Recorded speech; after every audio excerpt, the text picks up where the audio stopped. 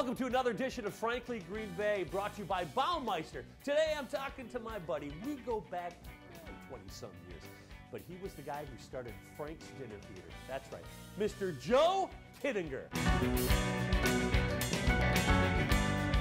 Welcome to another edition of Frankly Green Bay. Joe Kiedinger, how are you? I'm doing awesome, dude. Joe, we started a theater, actually, you really put it all together, but we started this 20 years ago. Isn't that nuts? We did. It was definitely your idea. Yeah, but you did everything. I did do everything in the beginning, but it was your idea, and I said, great idea. Restaurants and theaters are the number 1 and 2 businesses that fail in America. Let's do both. A dinner theater. Who thought it would? You know, didn't we do it just because we like to have fun? We drank a lot more back then. We did. We did. We don't back anymore. then. We did it to have fun. Yeah. You did it to expand the bar that you ran. Yep. And of course, that was our passion. That's what we love to do. Now, I throw the Frank's Dinner Theater, first of all. The first show was called The Temp, and you went and bought that show. And how did you find that? Remember, you had a friend association. Yeah, one of my dear friends from college, her name was Molly Kelly. Mm-hmm. She had a brother, Brian. Yeah.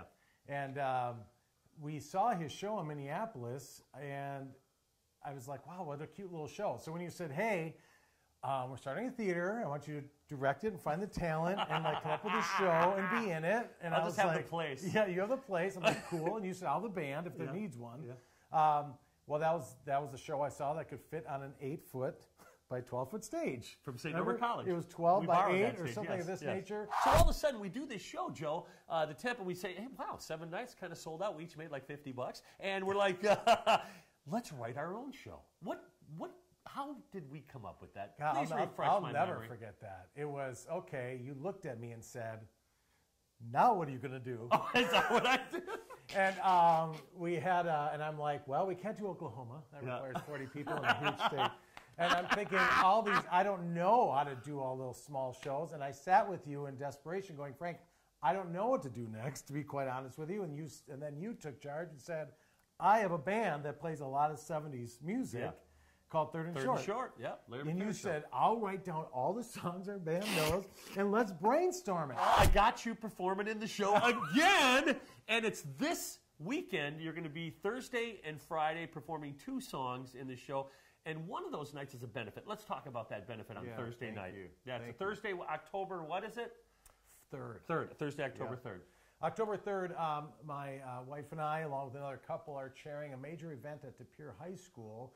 It is for, it's called Let's Jam, Destination De Pere. It's going to be at De Pere High School. It's a huge competition for show choirs. Yeah.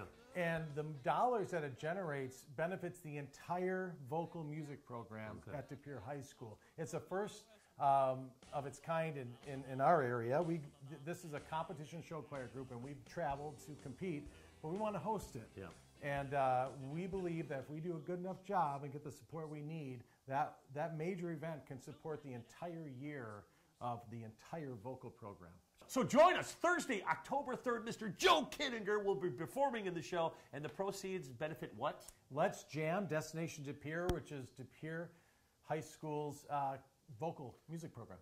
All right. Frank Fontaine's Bandstand USA sitting next to the co-founder right now. We still look the same, don't we? We do. We haven't changed at all. Okay. Hey, join us next week as we bring you another creative person from northeastern Wisconsin.